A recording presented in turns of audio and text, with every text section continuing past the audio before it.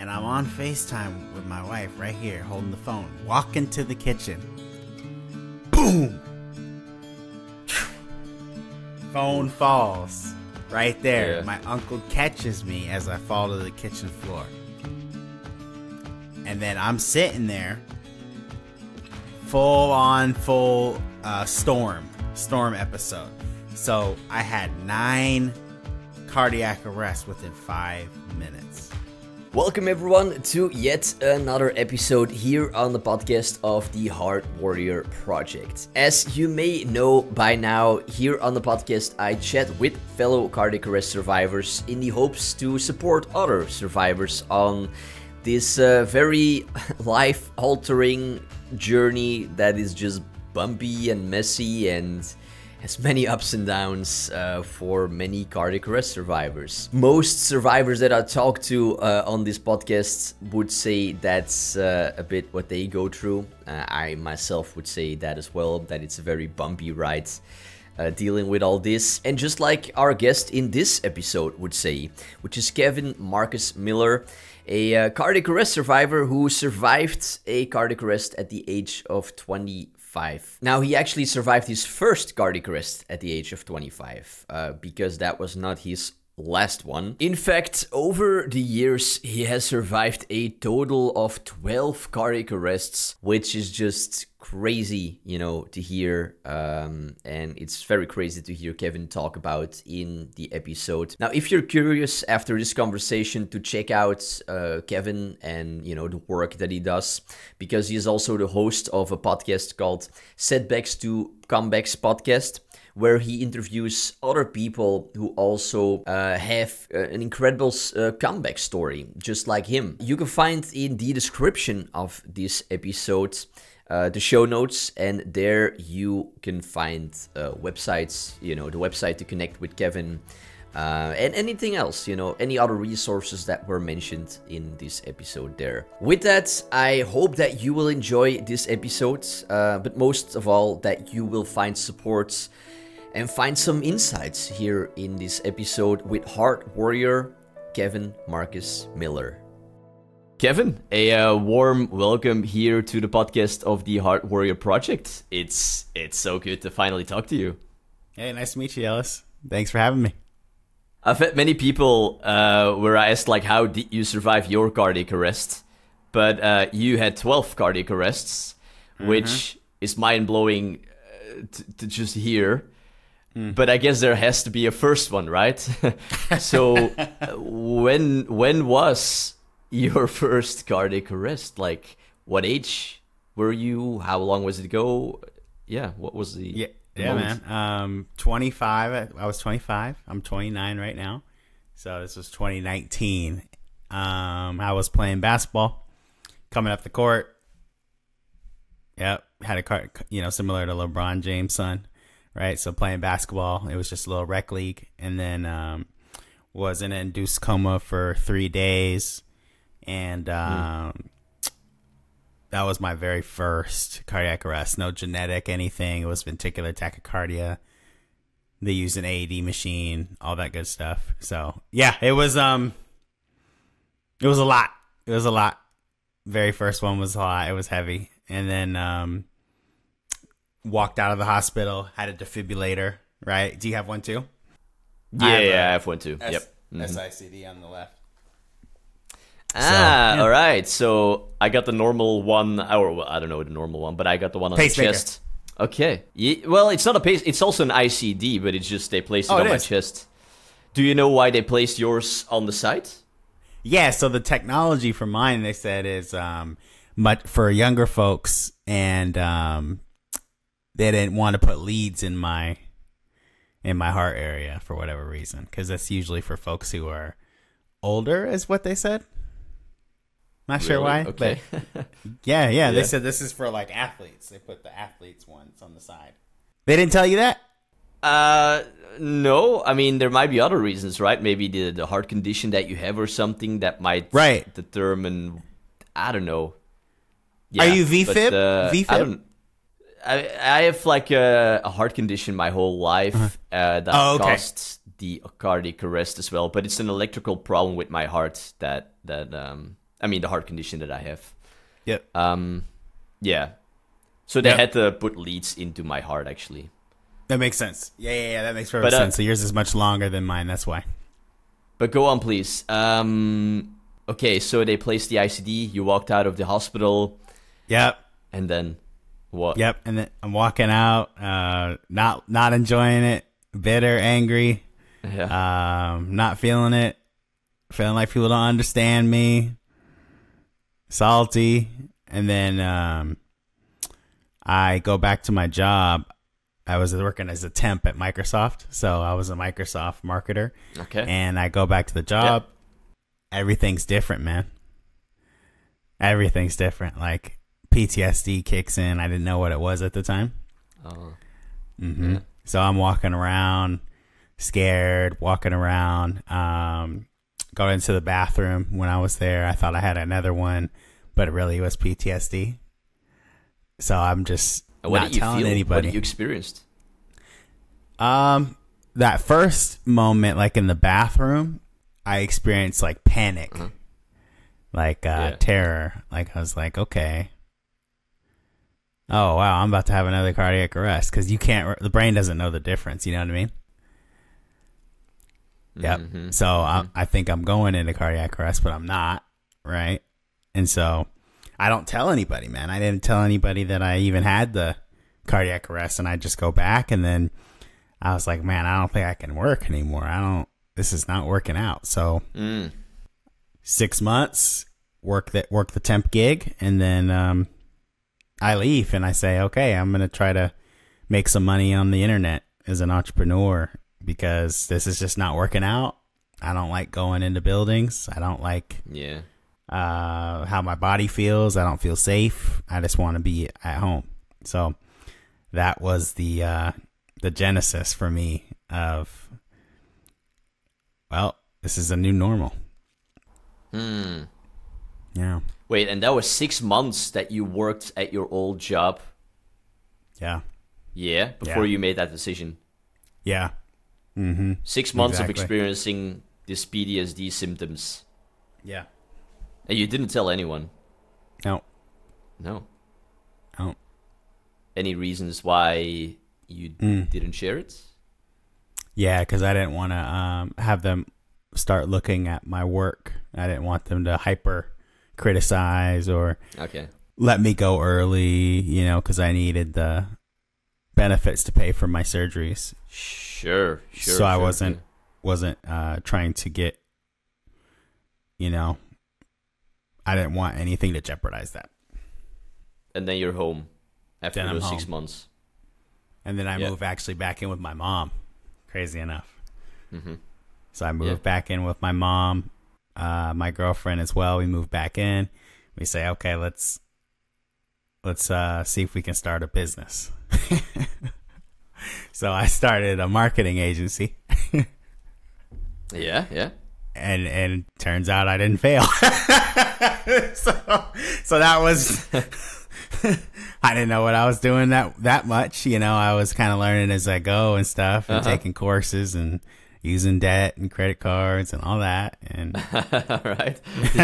Still, brother, I still didn't know I had PTSD. I just didn't know. I just didn't know. You know what I mean? I just wasn't sure what was happening. So I kept having more cardiac arrests, right? So I had another one when I went to go play basketball again, because my doctor said, okay, hey, cool, let's see have you go back to normal activity. And wait, what was the time period here? Because when did your cardiologist said that, like, okay, you can go on basketball again? Yeah. So that was so timeline is August 2019 was the first one. Second one was, I think it was like September of the next year. Oh man. Okay. Mm-hmm. So I'm playing ball again, and then I go, but this time I have the defibrillator. Yep. And this is my first time getting shocked too. So I got shocked. Everybody's like, call 911. Right? We're all freaking out. I don't know what's happening. Damn. And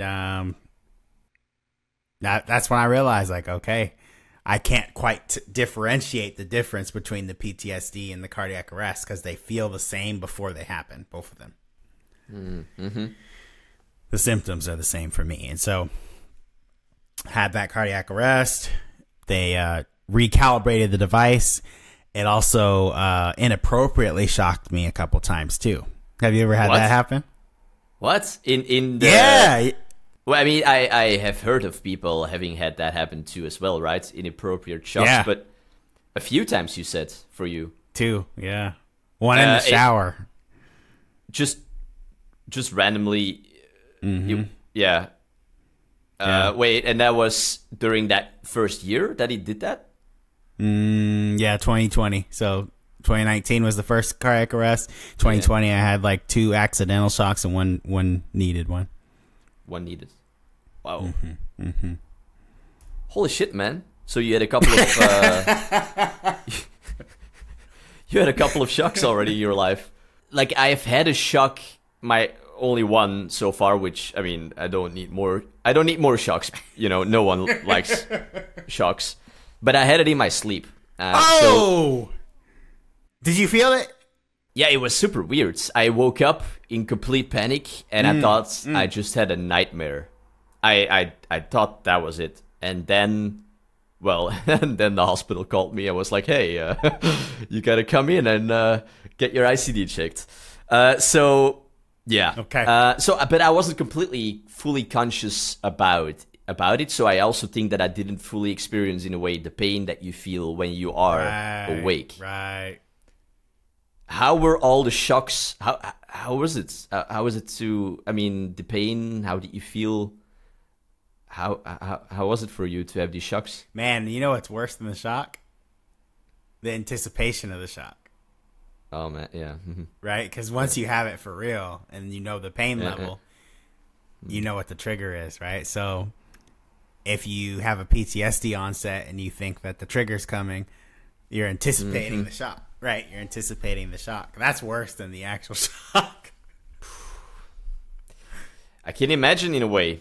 I mean, in the beginning, for myself, I had a lot more trouble to going to bed. Yep. Because I was like, fuck, am I going to get shocked again? I'm glad we can laugh about it now, man. I mean, how could you? Yeah. I mean, this shit sucks, but at the end of the day, man, like, this is our life. You know what I'm saying? It's our life. What else are we gonna do?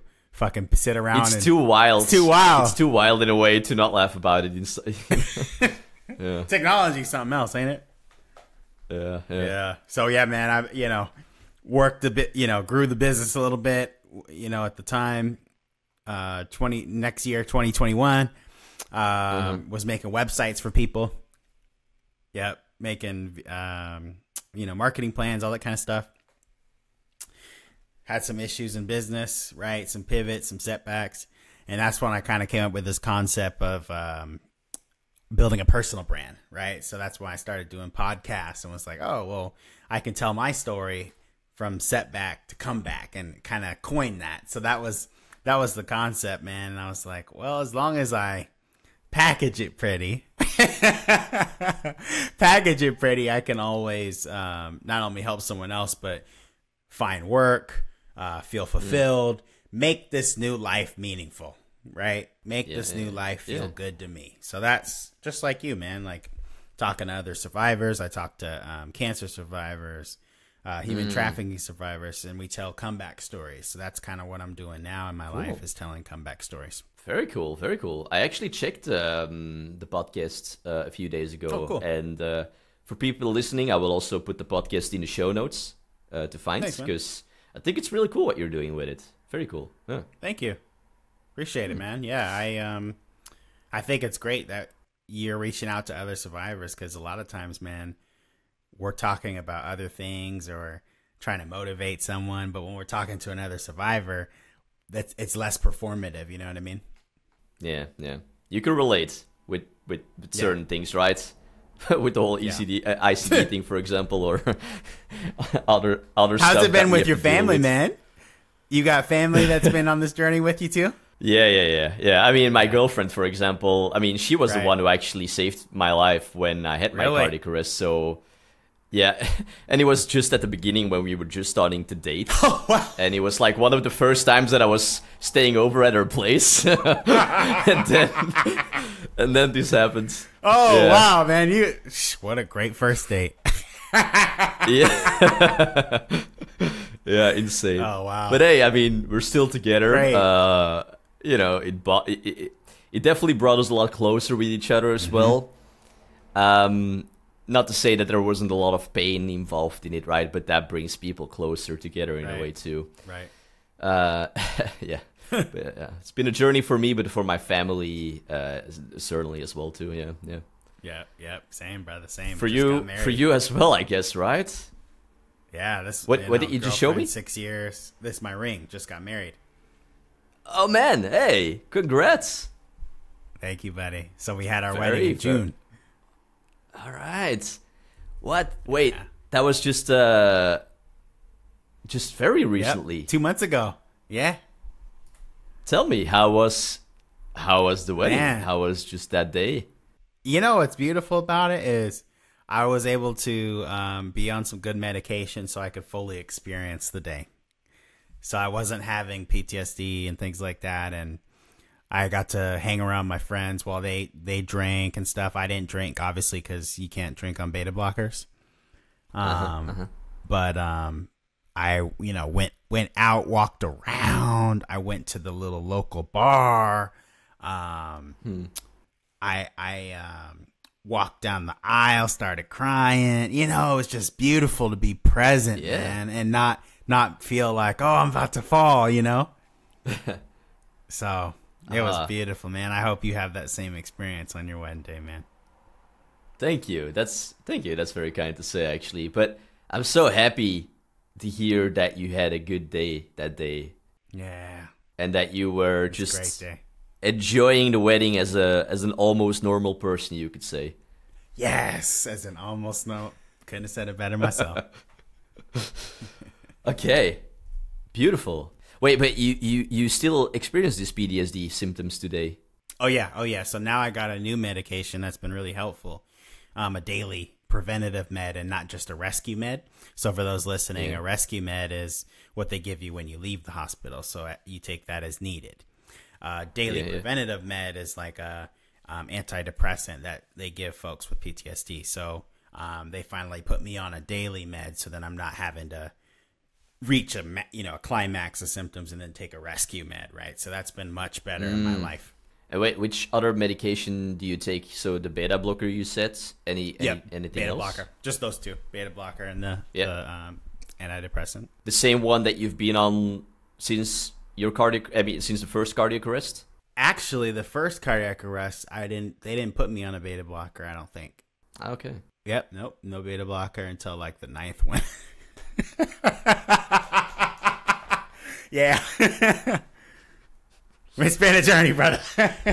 Yeah. Okay, so I feel like I just counted like 3 cardiac arrests or 2 cardiac arrests that you had. Right, there's way more. Okay, go on, please. Like, when did the other ones happen? Oh, man. Taking me back memory lane, huh? Please, I mean, you can stop me any moment you want, right? I don't want to, per se, dig into the past and relive, or make you relive. I signed up for this, though, didn't I? Okay. That's true. Yes. So the next one was, let's see if I can go back in the archive. So we had the basketball, the first one. The basketball, the second one. Then we had I believe, the third episode, which was the most significant one. 2022. Okay. Yep. So 2020 and then 2022. So business is doing okay, slowing down a little bit. At this particular time in my life, we are going to my grandma's 90th birthday party. Mm-hmm. So we are at the house, grandma's house. We got 40 people in the house, a little bit hot in the house, and I start to feel this heat. Yeah, I feel this heat in my arm and my legs, and oh, that's just the PTSD. Oh, it'll go away. Oh, man, I'm getting some brain fog here. What's going on? let me go sit down for a sec. Huh. Oh, okay, we'll just let it go. It's fine. Then my wife, fiance at the time, she called me on FaceTime because she was actually visiting her parents, so she wasn't able to be at the birthday party. And I'm on FaceTime with my wife right here, holding the phone, walk into the kitchen. Boom! Phone falls right there. Yeah. My uncle catches me as I fall to the kitchen floor. And then I'm sitting there, full storm episode. So I had 9 cardiac arrests within 5 minutes. 3 needed shocks, 2 or 3 additional where I self-corrected myself without needing a shock. So it was just a storm. Whoa. Right? It was just a storm. Paramedics come in, you know, they're all freaking out, man. One of the girls, I'll never forget it. It was like our first day. She freaking out. Wow. She freaking out. So I had to play lieutenant, right? So I'm actually coaching her. So I'm sitting there coaching her and the rest of the team, like, beta blocker, right? This is protocol, right? I'm coaching them.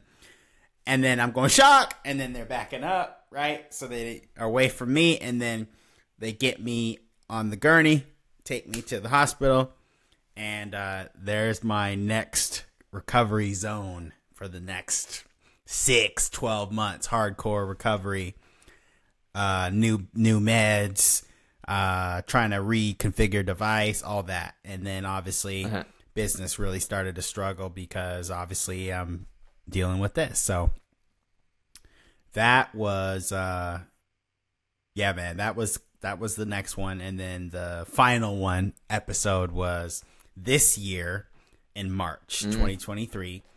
And I was washing my hands. Just washing my hands. And I go out of the bathroom. Fall down. Go face forward. And luckily, I was on a good regimen. So I took a rescue med. Ambulance came. Went into the hospital. Discharged the same day. Okay. Yeah. Yep. So it got better. My recovery, my bounce back, my comeback got much better. Holy shit, man. That's a lot to hear. Yeah. Yeah. Wow. All this happened so rapidly every year, like another sort of event. It's almost like I can anticipate it now. It's like once a year it happens, you know? How do you stay motivated like that to just, I mean, if I would have had so many shocks in these 2 years now, and know like, oh, I'm gonna get maybe another sort of event next year. That will cause me so much pain, and you know, will cause maybe my business to also fall apart, or or so many other things. Man, how do you stay motivated? How do you tune? If I'm being honest, man, I had this realization, and I really hope this is helpful, because I know when people listen to podcasts, they always get this kind of corny answer. So I'll give you a really honest answer, actually. I never put my priority anymore on things like business. I only prioritize my emotional health in the very moment that I'm talking to somebody. So I'm so urgent and present that I'm not even thinking about that anymore, and I had to train my brain to do that. So it's almost a coping mechanism, I will be honest. Yeah. Because I'm not a bad one, right? It's healthy. It's not a bad one. I'm not denying its impact or anything like that, but I'm hyper focusing on the moment.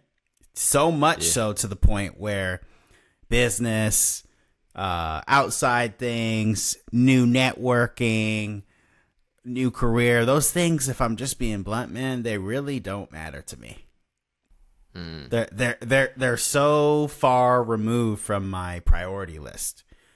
I'm still going to be a high performer. I always have been, right? Yeah. But if I'm being honest, it's just not a priority. And when I let that go, it also lets go of that little inner critic that you have in your head where you're like, oh, well, you didn't do well, or you messed up, or this isn't going right. So I was really able to finally let go of that inner critic. And the biggest person that helped me with that was my wife. Your wife? She, every day, bro, she's like, Kevin, you're a fucking boss. You're a fucking lieutenant. Don't you ever forget it. Hell yeah. You know what I'm saying, man? And that shit really, if you hear that every day, you gonna feel that shit. You know what I'm saying? Yeah. Cause I am a lieutenant, man. Like, you can't survive all that shit without being a lieutenant. I had to direct those paramedics, you know what I mean? So it's like going to war. I'm a lieutenant. So now that I respect myself and see myself as a lieutenant, fuck what they talking about. Fuck a failure. It's not even relevant. I'm a lieutenant. I'm a winner. Damn, I'm a winner. Yeah. That's how I get through it, bro. I mean, you are like the definition of what I would put on someone being a true heart warrior. You're like a true warrior dealing with all this. That's insane. Yeah, it's insane. Thank you, brother. Thank you. But don't you feel somewhere angry or some other emotion or something because of what your life could have been? Yeah. And how much this is all standing in the way? I had aspirations of being a Grammy-winning songwriter, and I actually got close. Oh, wow. I actually got close. Yeah, I had 70 of my songs have been featured on television up until this point already. What? So if you Google me... Wait, what kind of music? If you Google me, that's the first thing that comes up, actually, before any of my businesses. So it's hip-hop, pop, and rap music. So I grew up and I made rap music and beats and things like that, and my brother and my friends, and you know, my first placement was in a movie, and that was in theaters. It went #1 comedy movie. It was called Almost Christmas. So I had a real trajectory, you know what I'm saying? Like, my goal was to get all those placements and then leverage that to be a full-time songwriter, paid, and move to LA. That was my goal. But obviously, how are you going to do that when you can't even get on the plane? You know what I mean? So yeah, that was where I thought my life was going.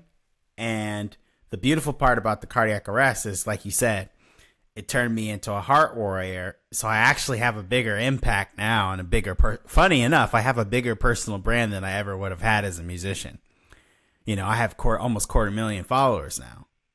That wouldn't have happened without having such a... here's how I look at it. I feel like I have a 12-figure story. And most people, right? Most people, they have maybe a 5-figure, 6-figure story. But if you were to make a movie about all the stuff I just told you about, that would be really good to watch. Like, people would be pretty captivated to watch that. Like, to hear my PTSD voice and feel those cardiac arrests on the big screen. That's a huge blockbuster story. You know what I mean? So I hold on to this belief in my head that eventually I will reach the pinnacle of what I see for myself. But the beautiful part is, even if I don't make it long enough to live that, I've had enough of an impact in my community. There will be a street named after me. I know that for a fact. Yeah. So I feel like I didn't do too shabby, you know? No. Absolutely not, right? I mean... Still angry, though. Still angry as shit. Yeah, brother. You angry, too, I'm sure, right? I mean, of course. I mean, especially when you start thinking about what if it wasn't, you know, like this. Right. Of course. But I also try to not let that stand in the way with, like, okay, it's how it is now, and I gotta do what I got with what I have, right? Right. And, yeah, it's just all about that now. It's all about that now. Yeah. Sitting in the setback too long, you're gonna miss the comeback season. Exactly. You just dwell on that setback, man. It's just gonna eat you alive. Yeah. It's not even gonna You're not even going to get anywhere. No, you're absolutely right. But again, not easy to always do that, right? Definitely some days where you do feel angry or sad. Yep. Or any other emotions. I'm sure in the beginning that's way more than maybe after some years. Right. But you said something just now that do you fear that you might not reach my potential? Do you fear, well, yeah, or that you might live long enough in a way to see even more of the impact that you could have? Yeah, that's the thing, man, is I know that, like, literally all it would take at this point, and this is what's crazy, man. Oprah Winfrey's life coach, Tim Story, 2 million followers, global icon, huge keynote speaker, right? Been on Oprah Show, Today Show, all that. I got a chance to interview him the other day. And I realized in that moment, there's no fucking way that would have happened unless I was actually the comeback king. Yeah. He's the original comeback coach. That's his brand, right? There's no way a guy like that would ever sit down with me unless they actually saw me as somebody that is like the king of resilience. There's no amount of business deals, movies, press that I could ever do that's going to convince somebody like that to go, I should go talk to this guy who has a small podcast. That's when I really processed how powerful my story really is. I was like, oh, this is way bigger than me at this point. So even if I don't make it to see the full impact of having more moments like that, I've already accomplished a lot of those moments. And I can rest easy knowing that, like we were talking about, I was present enough to feel the present love. Yeah. And that's what matters. It's true. Like Michael Jackson, for example, he can't feel all the love he's getting. He's been getting love for 40 years, 30 years. Yeah, and he will continue like that, right? Mozart been getting love for thousands of years. You know what I mean? So yeah. Your work will continue to live on and impact people, and in that way, So that's man, a beautiful thing to think about. Because this project that you're doing, man, like this is gonna help cardiac arrest survivors 100 years from now. Hopefully, you know. Oh no, it will. But yes. No fact. If I think about it, if I could find it, I'm in the United States. We're in different parts of the world. If I found it, there's no telling how many more people are gonna find it, man. This is a beautiful thing you're doing. It's almost therapeutic, man. Seriously. Thank you. Fucking best part of my day. It's it's the truth. Awesome it's the truth. I'm feeling great being here, man. Shit. Hey, my apologies for interrupting the conversation. It will just take a moment.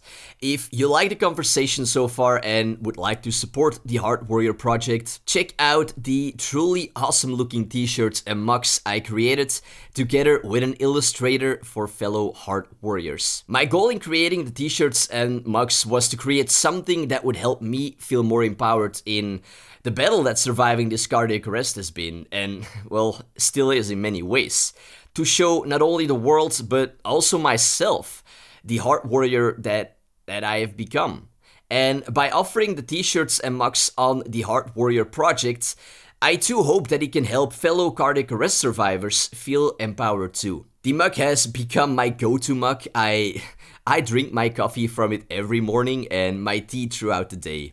Also, the t-shirts I personally love so much that I ordered more than a couple of them myself. I frequently wear one throughout the day, and certainly you can see me wear the t-shirt when I'm out climbing. I can only say this: have a look at the t-shirt designs and the mugs, and if you like what you see, I tell you, you won't regret ordering either the t-shirt, the mug, or both of them. Not only will you have a fitting mug and or t-shirt for your current lifestyle, but you'll also be supporting the Heart Warrior project and help me to continue doing this. In the description of this episode, you can find a link that will take you to the page where you can order both the t-shirt and the mug, or you can also go directly to heartwarriorproject.com to find it. Alright, thanks for taking a moment to listen. Now let's return to the conversation. So let me throw a question at you. So you've had all these experiences now, of all these shocks, all these, cardiac arrests that you've had. Is there actually anything that you wished that your cardiologist would have told you like sooner, or is there something that you wished you would have like discovered sooner about surviving a cardiac arrest and living with an ICD? Yeah, I wish they would have explained that the PTSD could be medicated immediately versus what they do typically for those listening is they put you through a process. So they say, okay, try this med. Only use it when you need it. Okay, try this med. Right. I wish they would have just been like, here you go. The exact regimen that I have right now, but they're not legally allowed to do that, obviously. They're supposed to take you through a protocol and have you try different things. But I could only imagine. I'm in these Facebook groups. I'm sure you're in them too for cardiac arrest survivors, right? And there's people in there who have 90 shocks. 100 shocks. We don't need to be experimenting with meds for that. They need the right med, the strongest one immediately. Always, all day, whenever they want, without any shame, guilt, fear, anything. Just that's what I want for my fellow survivors. Because if I would have just got that med year one, oh man, I'd be way further along in my life and my journey, my recovery, if I just had that right med right away. Okay, so the impacts of that, it really changed your life. Oh yeah, man! I could be in these Zoom calls. I'm having no jitters. I had some orange juice this morning and walked down this. Man, I remember. Man, this is gonna blow your mind. There was a time I couldn't even walk down the stairs without being scared out of my mind. Yeah. Couldn't even go cook my own. Man, I couldn't even cook the breakfast on the skillet without. That's too. Man, I gotta eat. Yeah. You know what I'm saying? I gotta eat. Of course. I gotta, couldn't drive, all kinds of things, man. And now, take my med in the morning and I'm good. Yeah. So it became a handicap actually, and now. Oh yeah. What about therapy? Is that something that's been on the list or something that you've experimented with? Yeah, man. So I had the same therapist actually even before this. So even before the very first cardiac arrest, I had a therapist just for, Tim Story. He calls it, his friends, they call it mental hygiene. Yeah. So I really like that approach. So I don't look at it as a mental health issue. I look at it as hygiene. I see what you see mean. what I'm saying? And because I approach... Yeah, like taking a shower, but then for your well-being. Exactly. Yeah. And so that way, I was already doing that. I was already brushing my teeth before I had the cardiac arrest. Good. And that made it easier to have these difficult conversations. Like when I have a really bad day and I feel really down, I call her up and I let her know where I'm at, and then we talk it through. And did you feel that had any impact as well with the PTSD symptoms or anything else? Or was it really the medication that really did the thing? I'd say it helped a little bit, but the medicine... Yeah. The medicine, it ain't nothing like it, man. It's here's the easiest way I can explain it for people listening. It's kind of like, imagine you're driving and when it's really packed and there's like 100 cars around you and you feel congested. Yeah. Right? It's like all the cars go away. Yeah. So it's just you on the road. Oh, I'm just driving cruising home. Around. Yep.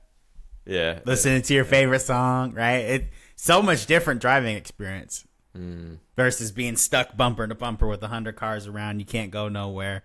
Loud music blasting. Okay, that's a good way of visualizing what you're feeling then. Okay. Yep. By the way, I'm just thinking that, like, because why do they actually know why you had a cardiac arrest? Never. They never figured it out. No? So they also don't know why you still get cardiac arrests. That's correct. There's no family history, nothing. Nothing, bro. They did everything. Of heart problems. Genetic test. What? Stress test. Everything you could think of. MRI. Brain scan. All of it. Couldn't figure it out. All they know is that obviously just like you, there's an electrical imbalance. And they attempted to ablate. We did an ablation surgery. Yeah. And they said the first time didn't get it, so I went in a second time, and they said that they got it. That was last year, and then I had the more cardiac arrests again, even after they ablated. That was probably the most. That was kind of like my low point because I thought I was cured. They were like, "Oh, we did 38 ablates. We got it, Kev. We got it." And then I had the 9 cardiac arrests, and I was like, "Oh yeah, this ain't over." Yeah, man, it's like a hard slap in the face. That's a great way to look at it. It's like, pow! Yeah. We have it. Not really. Slap. Oh, wow. Oh, that's funny. Wait, but if they did an ablation, then there has to be something that they saw was not going correct with your heart, right? Yeah. They found the area. They don't know why it happened, though. They don't know why. Yeah. They found the area that was having an issue, but they have no idea why that started happening. Hey, man, do you feel like this COVID thing had anything to do with this or no? I mean, that's a really, really difficult question, right? Yeah, it is. It's a good question in a way, right? But a tough one to explore, I guess, too. I have no idea. I literally have no idea. Because, I mean, at the same time, cardiac arrests happened before COVID too, right? So, I have no idea. Really don't know. Yeah. But you somewhere think that it might have done so. It might have been a reason. No. I just thought about it one time and just curious what you thought about it. I don't think it has anything to do with it. I think honestly, you know what I think it is. I remember when I was younger. Now that I think about it, when I played basketball, I always felt more out of breath than everybody else. Okay, yeah. I think that was this, but it was just maybe not as exacerbated yet. That's my theory. Is that maybe I had that electrical imbalance when I was younger, and I just didn't know that that's what that was. Because I remember I would get like little bit of heartburn or exhaustion. Yeah. These little things. I feel out of breath playing basketball. Maybe that's what it was, man. Maybe it was this the whole time. I mean, yeah, because when, like I said, like I have my heart condition my whole life, and when I do sports, I'm always out of breath immediately. So it is a symptom of a heart condition, or potentially a symptom of it, right? Okay. So yeah, and it could have been that there was. You had this when you were a baby? No, so it's weird. It developed through the years, and then when I was, I think, 6 years old, they checked my heart, and then they heard something like extra heartbeats, and then they were like, okay, maybe you should check these out. And then, they did like an echo and an ECG, and then immediately was like, okay, yeah, you got some kind of heart disease there. And then they also checked it in the hospital with an actually surgery that they went in to my heart with a camera to truly see what was going on. And then they confirmed a specific heart disease that I have, yes. Got it. Okay. Yeah, but apparently it can develop through the years and become interesting. More. So maybe there was something already back then, but that Perhaps. It now kind of exploded in a way. Do you appreciate the fact that you don't know with certainty, or do you wish you had certainty? About if you had it when you were born or how it developed and things like that? Do you wish you were certain about its prognosis? Not sure. I mean, in a way, my approach in the end with this all was at the young age that and when I grew older, I just lived life that I didn't have a heart condition. Like I did everything that I, in a way, wasn't allowed to do. But I was like, I want to do this. I love climbing mountains, for example. I climbed many mountains in my life, but I was technically not allowed to do that. But I have zero regret that I did that. That I did any of those things. So even if I knew the prognosis or like, I think it can be helpful in a way to live life sometimes like you don't have a heart condition. Agreed. Now, I mean, in the limitations, right? Like go to your check-ins every year or every half year, but at the same time, do the things that you still want to do as well. Because here's the truth, man. if I'm going to go on a boat ride and have a cardiac arrest, I'm going to have a cardiac arrest. Cause that's the thing is like, you think, if I don't go to that grandma's birthday party, or if I don't, shoot that basketball, it's like, it can happen when you're sleeping, when you're walking, or when you're running. So get over it. Exactly. And I'm thinking then at least do something awesome while it happens. Exactly. But yes. Not saying that's the smartest suggestion, right? But that makes me at least seems to work for us. yeah, exactly. Man. Hey, but how do you feel today, actually? How do you feel today, after all this happened? Part of me feels like I lost something. Yeah. Part of me feels like I lost something in this experience. Part of me feels a deep... Like what? Maybe hard to describe, but yeah. Part of my identity of being young, athletic, explorative, adventurous, take risks. I feel like some of that part of me is not there anymore. Yeah. I follow you in that myself too. Okay. Yeah. Okay. I also feel like I gained some wisdom, some resilience, and some street cred. For sure. So I try to wear that with a badge of honor as much as possible, because my inner critic likes to shame me for having that voice of, oh, you're a lieutenant, you're a badass. There's this little voice that goes, stop bragging. I think I need to shut that voice up a lot. So that voice is going to be there for a while, but I know what it is. It's the old you asserting expectations that are not realistic. Right. Yeah. That's old you sitting there going, It is. Do you ever feel like some people don't understand your emotional temperature, and you're kind of walking through scenarios on autopilot sometimes? Oh yeah, absolutely. Yeah. I mean, since my cardiac arrest, for sure, a certain quality of life has been completely taken away from me. Then who knows, might still improve a little bit, but just I do feel a lot constantly fatigued and dizzy and nausea.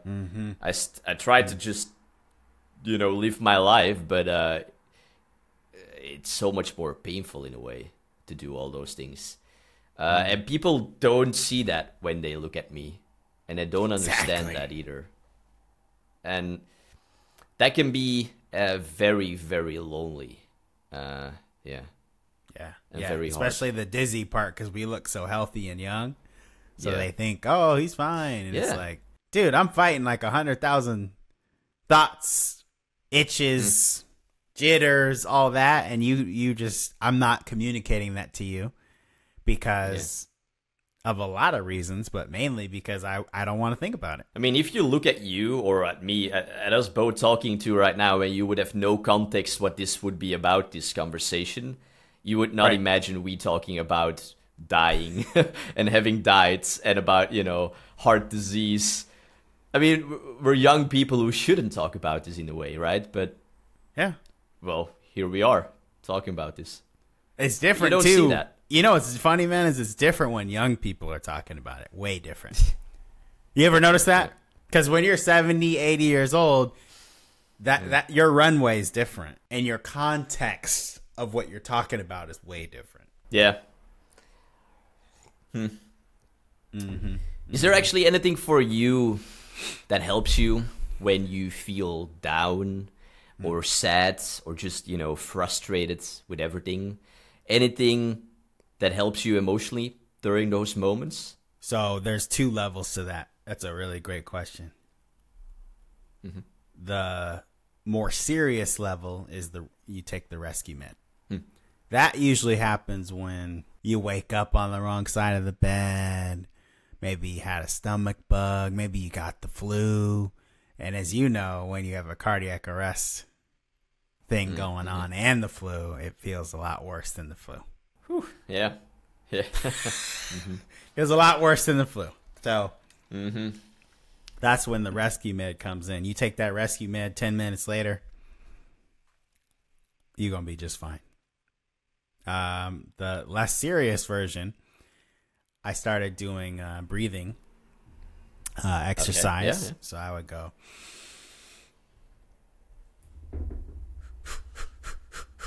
And when you do that, you'll feel this weird sensation in your brain. And it tricks you into thinking better. Okay. It distracts you. So that just... And you feel it's been helpful to do that? Yeah. Okay. So if you're focusing on the... you're not focusing on the PTSD as much. I see. Did you somewhere found it? Like a video or something on YouTube, or where you heard about Therapist. Therapist, okay, yeah. Well, that's why you paid him, That's right? Exactly. Well, to get actual tools, Gotta right, get that ROI, right? Yeah. Yep. So those are two things I do. Let me ask you two more things, if that's okay. Yeah. Is there anything for you that you still feel is very difficult to communicate to the people around you? That, is there something? Pay attention more to what I'm not saying than what I am. I think the nonverbal communication and the context of what I'm not saying by trying to be articulate and communicate and relate to you who's not a cardiac arrest survivor, right? So if I'm talking to somebody and I'm saying something, listen to what I'm not saying. That's going to help you understand what I'm trying to say better. And I think that's a really hard thing to communicate, because how do you tell somebody, hey, man, you're annoying me.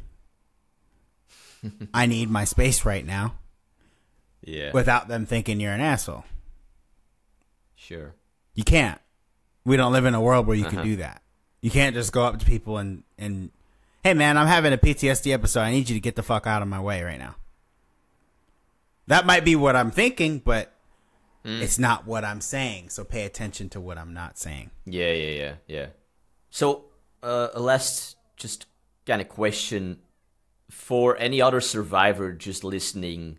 I mean, you've shared in our conversation a lot of great things actually already. But is there anything, just a last sort of tip that you would wish other survivors to know, or is there anything else that you still would like to let any survivor just know?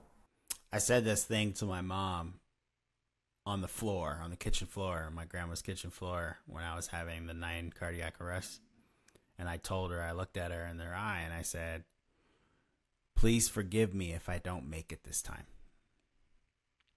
That was very therapeutic and releasing for me, because it was like giving permission to let your family know where you're really at, instead of always posturing as the strong survivor.